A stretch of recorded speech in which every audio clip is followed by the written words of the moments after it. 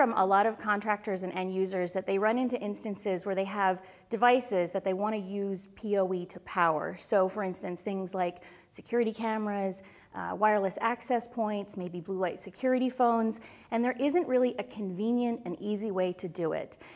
So what we did was we developed our OneReach system.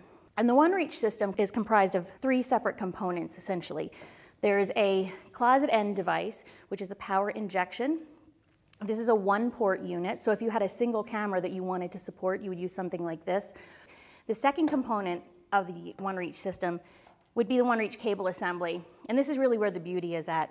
We combine optical fiber along with stranded copper conductors. A single pull of the CL3 rated cable, it's available in both plenum and riser constructions, which means if you have a wireless access point within your total project that's located in a plenum space, this is an appropriate product to use to supply both the power and the data connection to the device.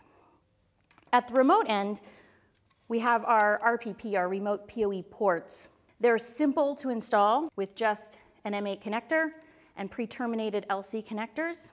If you have a larger project, for example, a parking garage or a multi-story parking lot, we have a multi-port device. And what you can do is you run from the central closet where you have your backup UPS out to the parking garage to a central location. One cable will connect this device back to the closet. It's a multi-strand fiber that you can then break to 4 locations from here, and each one of them can be up to 100 meters from this central location. So from one drop, you get efficient coverage of a lot of space, and it makes really good use of your team's time.